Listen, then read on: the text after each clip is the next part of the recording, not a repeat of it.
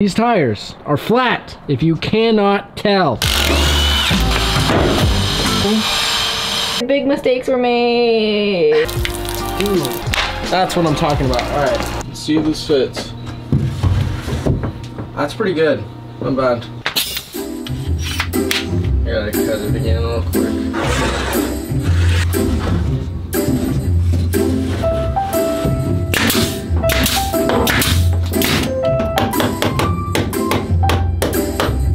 I don't really have a hammer, so this works though. Cool. There's the kitchen. It's kind of separated now. There's that side and there's that side.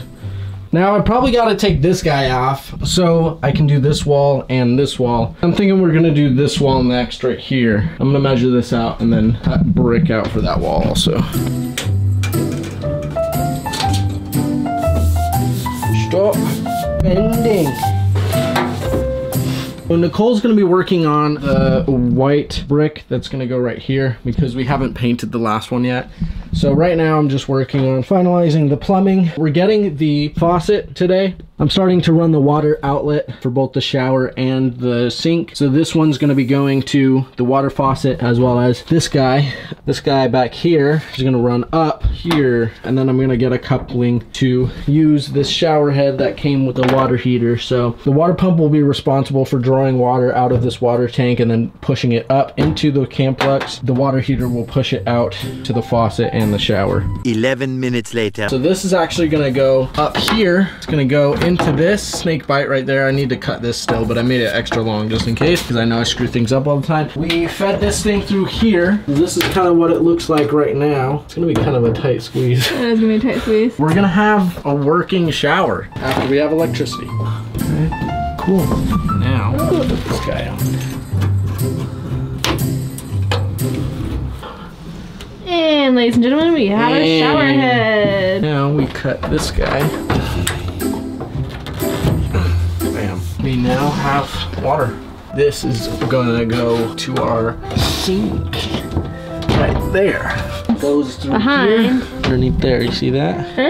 Oh, it's such a good feeling when things are like coming together. Yeah, slowly. I just gotta finish this part right here. I gotta drill the bigger hole. Trying to figure out is how to install this thing because this thing goes on the outside. You know, that's where we fill it, right? Yeah, you fill it. Bam.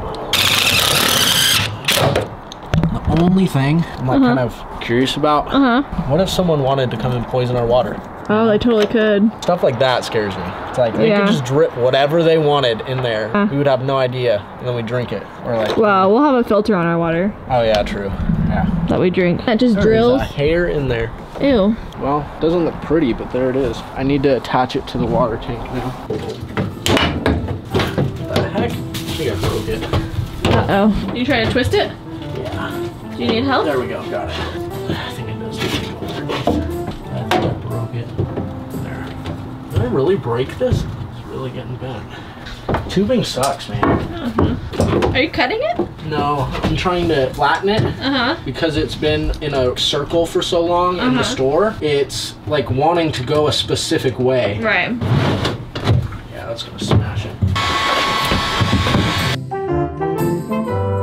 We're about to drill the hole for this guy, the sink faucet. So I already marked it right here. These things are kind of fidgety, so sometimes they like, so I'm gonna try and minimize that. Probably actually should go from underneath. Let me do that instead.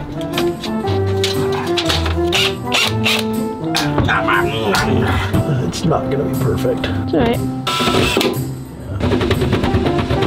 Yeah, it's a good thing I did this from the bottom. There we go. I got it, I think. Got it. Woohoo! No, it's good. It's just it kind of chipped the wood a little bit. That's alright. I mean, the faucet's gonna cover part of that, right? Yeah. This is such a nice faucet. I'm so excited. I didn't think about how this is gonna overlap. Well, it's because this is supposed to be like this, Nicole. Oh, we're good. That's perfect. It looks really great. Solid. Yeah.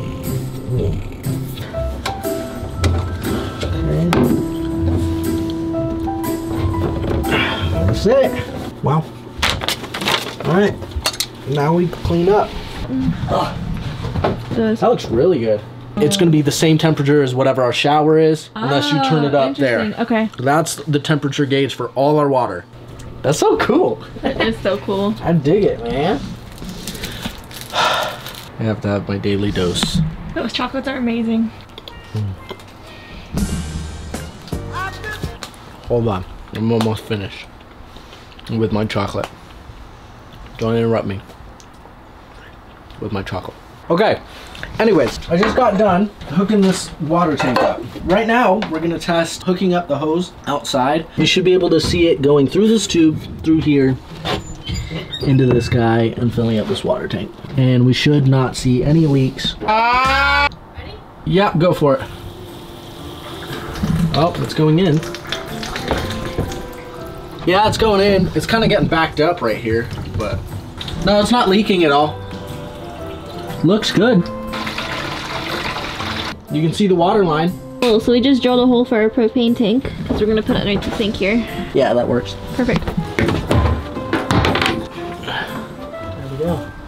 We got propane. We're gonna go pick up flooring right now because we just ordered 4 boxes of the bourbon barrel. Bring in the truck so we can load it into the back. 1 pair of pants later. Okay, we just picked it up. There's only 4 boxes. It ended up being about like 190, the flooring for all of the bus. Let's show you guys the color when we get back to the house. There it is. Core Lux. You're doing great. Fantastic. Oh, mira.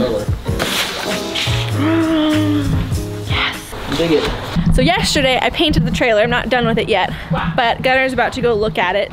Oh, that looks good. That looks pretty good. It's a light gray, so I still need to kind of touch up. Yeah, you gotta touch that up. Yeah, touch up little spaces that I couldn't see yesterday, and then the wood. Yeah. That wall is gonna be wallpaper. This wall is gonna be like half of it's gonna be our closet. This wall looks really good. Yeah, it does. That was my best wall. Cool, not bad. So Nicholle just finished this last piece of brick wall. This is gonna go right here. I'm about to nail this guy in. Let's do it.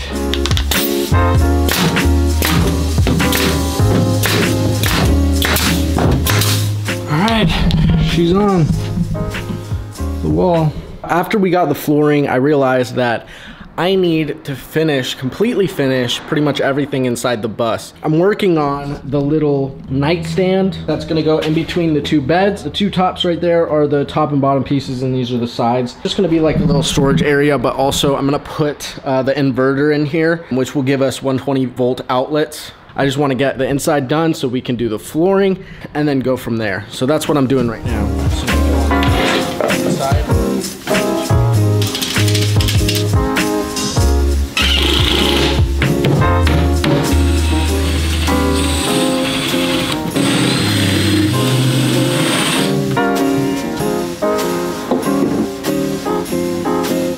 Alright, I guess that works. 346 minutes later.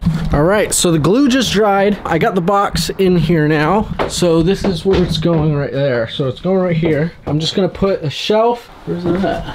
Oh, there it is, right there. It's gonna go right in the middle of this guy. Let's nail him in. I should have put the shelf in first.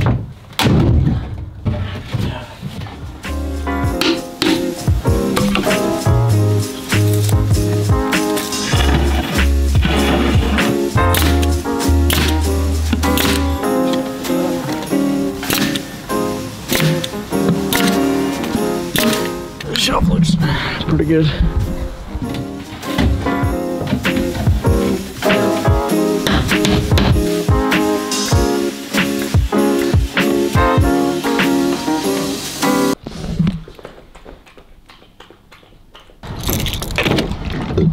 Okay. Ooh. So we're heading to an auto shop right now. They do specialize in wraps, car wraps, and paint. We're gonna talk with a guy named Christian. He is one of our good friends, so a friend of a friend, but we're gonna talk to him about possibly getting the bus wrapped. So I don't know exactly if that's a good idea. I'm gonna talk with him a little bit about it because there's a lot of like awkward crevices and like different parts of the bus because I've been kind of cutting into it in certain times. And we also still have to put the solar panels up on the top. We just want to know whether or not wrapping would be easier after we've done the solar and all that stuff, but then there's tons of obstructions and all that stuff, or if we can just drill holes into the bus without the wrap coming undone. Does that make sense? So we'll see. We'll see. Hopefully we get a sick wrap job on the bus.